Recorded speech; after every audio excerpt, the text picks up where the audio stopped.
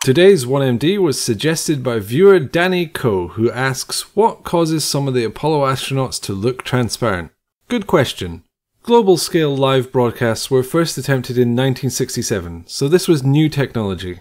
The Apollo 11 moon footage was first broadcast from the moon to Australia, then converted and rebroadcast onwards to the world.